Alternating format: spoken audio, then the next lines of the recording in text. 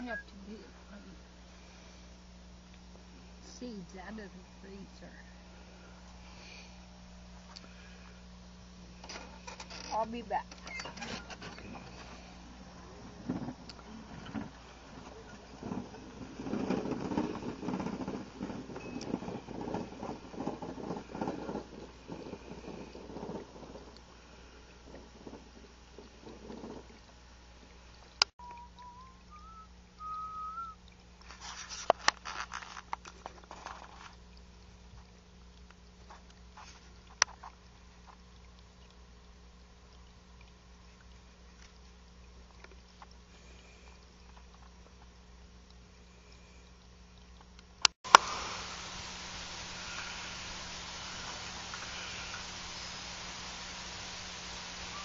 We have 7 of these containers.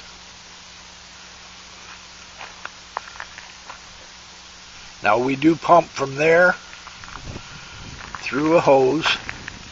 Then it goes up to this container. And then let me get over here. And then that gray hose goes down. We're just testing this out right now.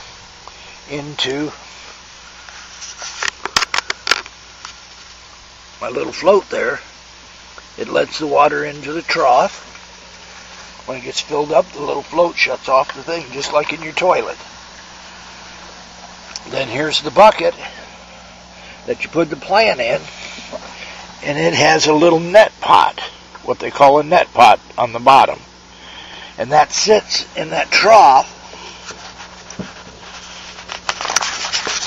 right there. And the water wicks up inside and waters your plant. Then you don't ever have to water again. Now, if you didn't want to do the net pot in the bottom of the bucket, you could do a cotton sock.